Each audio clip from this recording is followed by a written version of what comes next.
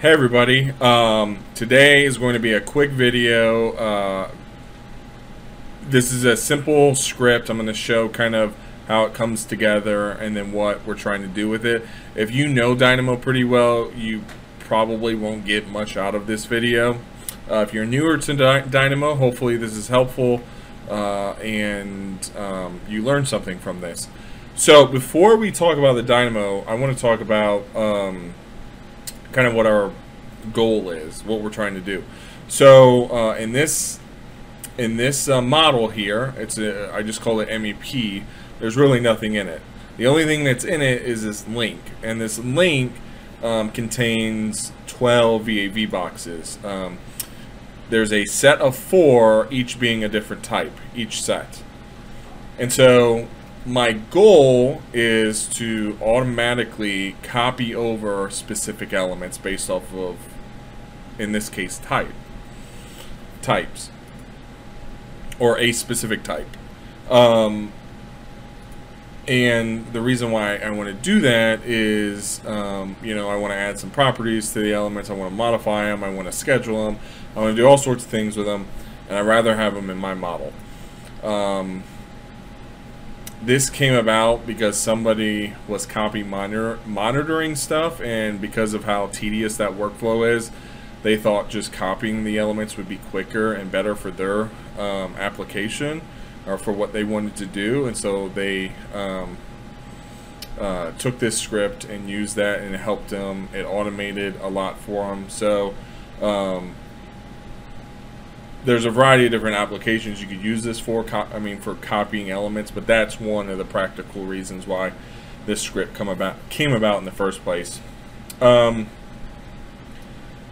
So that's our goal. Bring those elements in when we want to bring in a specific type. So yeah, we'll read it to the right, or going to the right, and so knowing that the elements exist within a link, we'll probably want to get the link. And so there's a cool node from Archilab, and I don't actually have the node or monocle installed,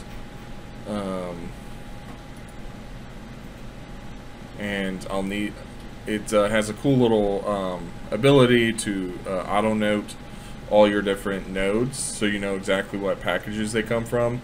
If I remember, I know this is from Archilab. I'm pretty sure this is from BIMorph nodes, but I'm going to come up here to extensions and then show graph properties, and that's not what I want to do. I want to show workspace references.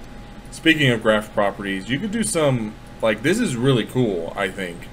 Like, I use Nime, and you can do stuff like that. You can do a lot more with Nime. But I think this is headed in a good direction. Like, that's pretty cool to add your description, an image, maybe like a so I mean your alter name. Maybe you have a link to like some other stuff, more documentation. You can put that here. Anyways, off topic, but it's a cool thing. Workspace references. So in this case, there's Orchid. So this is Archilab right here. Let's see if no. This is BIMorph nodes, I'm pretty sure, but let's click on help and just make sure. So we see, where is it? Okay, BIMorph nodes, and then I think the last one is the Archi. Or no, I mean Orchid. So help Orchid. Okay. So I'm going to do Control W, Orchid, and then like we figured out that that is the BIMorph one. Control W.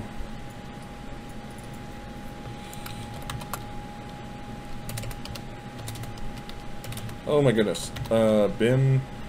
What is it? Okay, BIM. Nodes. And then Control W again, and then we'll. So this isn't really what I wanted to show you guys, but I think that's helpful. Noting, putting notes when you use like custom stuff like this is helpful. Also, if you need to describe something, like I've added notes that describe kind of what's happening. Maybe there's a condition and you want to describe like what the two different conditions are or something. So I think that's still a helpful note. Helpful tip. Control W though is the keyboard shortcut I was using. I think there's another way, like through some other method, to create notes, but I don't know. I do Control W, that puts it on there. So I'll close that and we'll go back to this. And so the first bit is there's an Archeolab node called select.getDocuments, and that will return a list of documents. Let's go over here, right click on this and freeze it, and then pan back over, click run, pan again back over here, pull this up a little bit, and then you'll see right now we only have one link. Something to keep in mind is that when you're in an actual project, you may have a ton of links, and so you have to figure out a way to filter that. Now further through this script, we'll see over here I do some filtering, and I'll show you how that works. And we won't get too much into filtering because there's like hundreds of ways to filter for elements, but it's something to keep in mind when you're building a script that you're going to use on a project. So in this case, I just want the mechanical equipment. I know the VAV boxes are on mechanical equipment. There's this cool little node that says link element of category. And so what this does is it returns the elements of a specific category. So in this case, this is mechanical equipment. I pass that in. There's also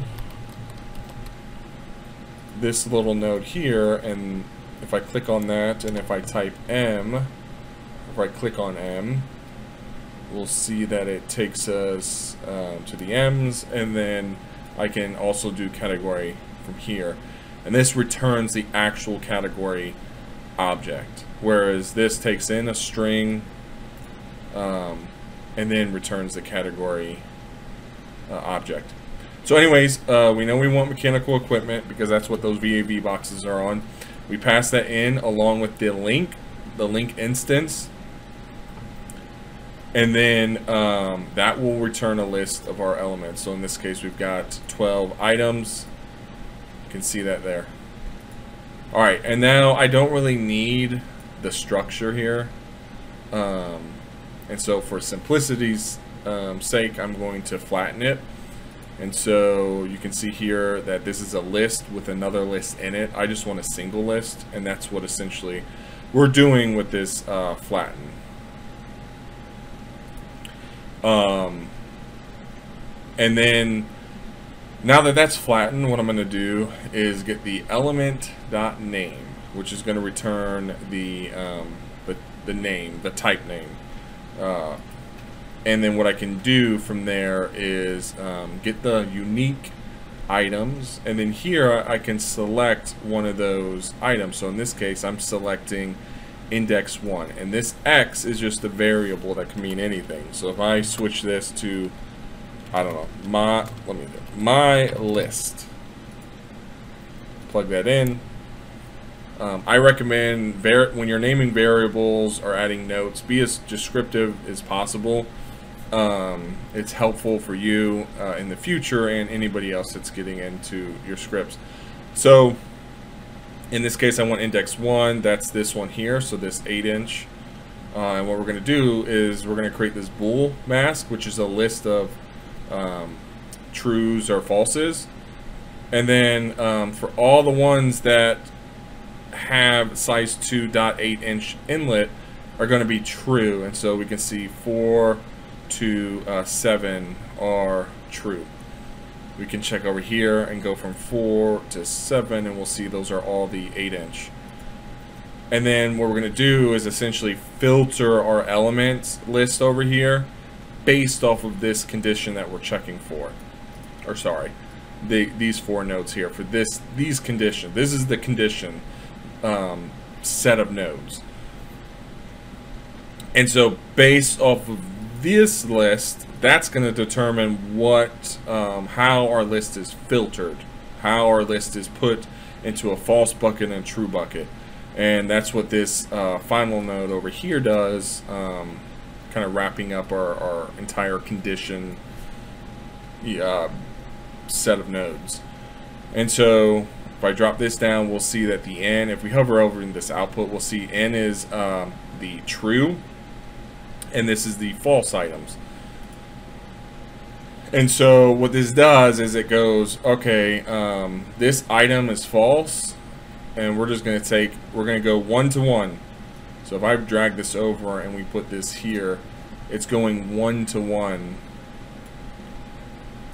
So here is false, false, false, false, false, and it says, okay, this one's true.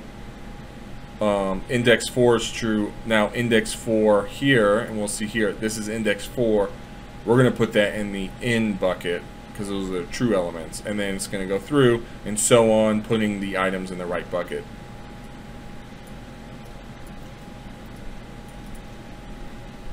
And then depending on what you're filtering for or what your condition is, you either want to get the out or the in. In this case, we want the 8-inch, so we want the in. And then this last node here takes in the element that we're passing into it from the link, and so we'll pass that in right there. And then the instance, the link instance, which is which is coming from this node here. Unfreeze that. I'm gonna pull Dynamo over real quick, show you that there's no elements there. If we pull this back and then click run, it'll take just a second. We'll expand that and see that the elements have been copied over. And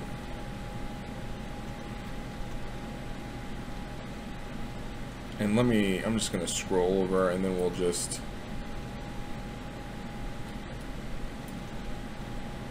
want to show you guys this. So here is our two lists. You can see the 8-inch. So this is from the link. You can see the element IDs for those. So these are different because these are new elements. They've been copied in this current model. So now if I pull this over, do that selection again, we'll see that we've got those 4. If I hide this link, we'll see that we have those 4 elements. Click on that, we've got our VAV, and it's the 8-inch inlet. I'm going to do Control Z to bring the link back. So there it is. I want to highlight this real quick though. There's a ton of different ways you can filter for elements. Maybe it's based off of a certain property, maybe it's the type, maybe it's some weird function within the element itself that you're looking at, or method or something. There's so many different properties you can check for. There's a ton of different conditions you can set up to filter elements. So another way I could do this, because this is not dynamic, the fact that I'm indexing into this list, I know this is the 8-inch and I know that's what I want, but say people start to add more types into the project or into the model, then this list may get, it may extend to where there's 10 different types, and now all of a sudden my size to 8-inch inlet is, it's index 5 now. And I'm pulling some, I don't know, some other type at index 1. And so this is not very dynamic, and we'd have to edit it every time somebody would run this. And so a real easy way to do this is, because this is a string, you can see that here, this is returning a string, we can check for that condition instead, because that's essentially what we're doing here. These are strings, this is a string. We're coming up here and saying, hey, go through every one of these items and check to see if it's this string here. You know, so here is nope, false, false, false, false, true, true, true, true, and so on. What I can do now is, knowing that, is I can just delete these. I don't need this anymore. And then I can just either place a code block, and I can say size 2.8 inch inlet, or I can do a string.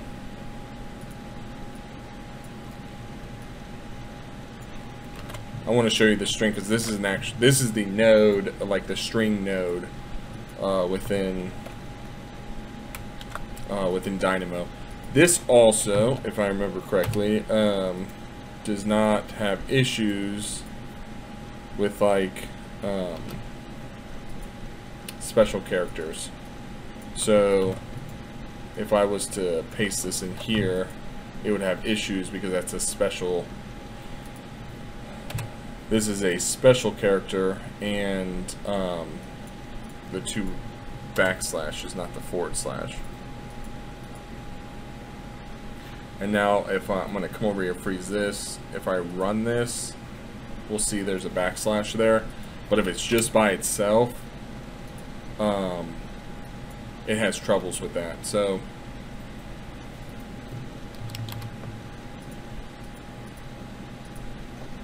you'll see it returns that null. Just a little tip, keep that in mind. So if it's just a string, you can use a string node or a code block. Anyways, what we can do now is plug in our plug into our Y. Now regardless on how, if we add a bunch of other types, it's still going to work. It's still going to pull the correct items, the correct elements that we need. And so now if we run it, we'll see that we're pulling the same elements. If we scroll over, we'll see it's the 8-inch ones. And yeah, and so there's a ton of different ways to filter. Hopefully that highlights that for you. And yeah, hopefully this video was helpful. Let me know if you have any questions, and I will see you guys in the next video. Thanks.